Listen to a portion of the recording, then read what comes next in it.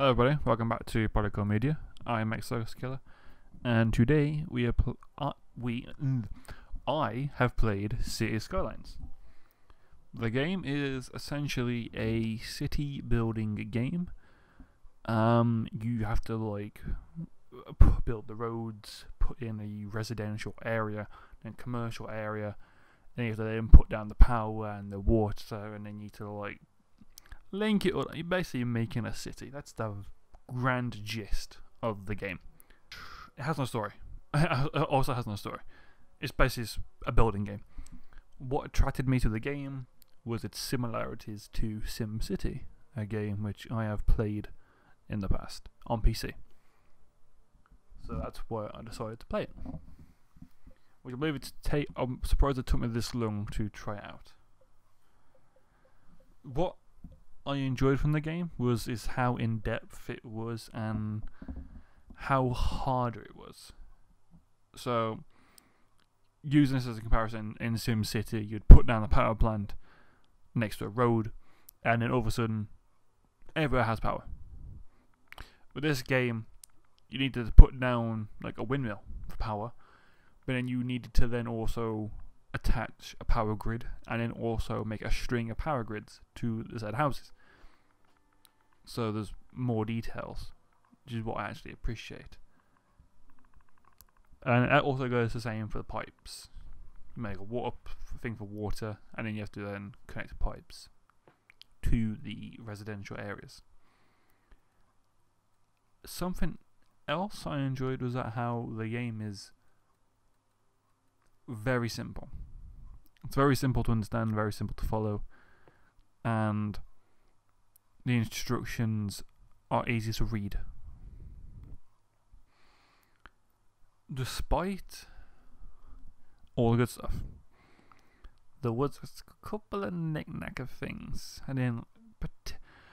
So something that I particularly didn't enjoy is that there's no way to. So when I was making the roads for my city, there was no way to tell what was, how to put this in words, halfway points. So it was hard to make a city symmetrical, and I'm pretty sure I faffed about for 10-15 minutes trying to get one road to just be a perfect square with insides, other squares to be other areas. I'm pretty sure it's that's that's something that annoyed me. I think that's pretty much the only thing I actually found in the time frame that I played. That's the only thing that I didn't like, was that there's no way to tell if things are symmetrical or not. And there's no indicator to help you. That's pretty much, from the time frame I played, the only thing that annoyed me, and I didn't particularly enjoy. Regards to the gameplay, apart from for most part it's easy. I've already previously said, for most part it's easy, but when it comes to then trying to make the roads perfect or how you want it, it can be difficult because you got no indicator if that's midway point, that's a third point. It's just, you see these little circle dots, and you think, oh, them circle dots mean midway points. They don't. It's false information. It's a trick. It's a trap. What I would personally, if I didn't, I could definitely see myself playing the game more in the future.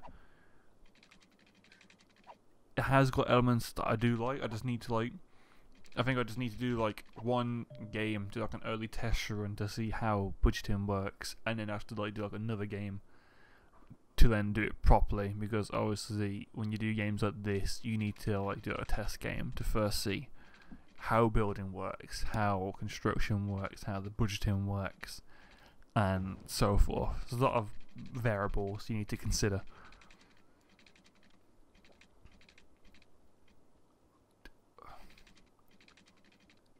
Would I play a game similar to this? I probably already answered that one, because I already do.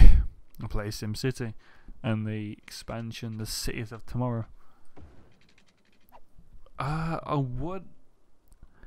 would recommend this game to people if they're actually into this. I know this kind of game is very. How do I put it? You have to have a certain taste for these kind of games. Like, I can't randomly give this to somebody who plays like Call of Duty non-stop and be like, "You're gonna play this game. It's a good game. Recommend it to him." Because 9 times out of 10, if I try doing that, it ain't gonna work. But yeah, I would recommend it to somebody who is actually interested in like city building type games. As far as I'm aware, there are other. There's DLCs, like a bunch of them. I think like on the side of the menu there was like a Tokyo, like a Japanese symbol, if I remember correctly, and there's like another like 10 other symbols at least. So it'd probably be interesting to try in future, maybe. But I'd probably have to do some research to see if it's actually worth buying and trying out, and not just be like, "Oh, I'll buy it," and it turns out to be drastically shit.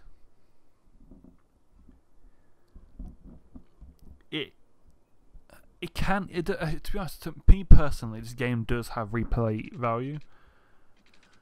The reason being is because there's multiple different like places where you can build a city. You can build one by the beach. You could build one completely in the middle of the mainland, and in each area has like different amounts of water or oil. Some have none.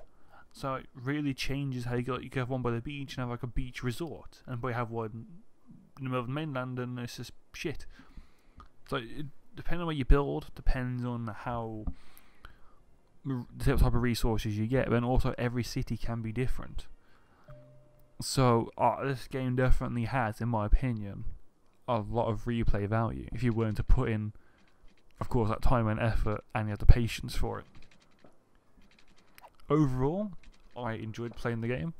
Obviously, it was like that one thing that's annoyed me because only one thing in the time frame I've played.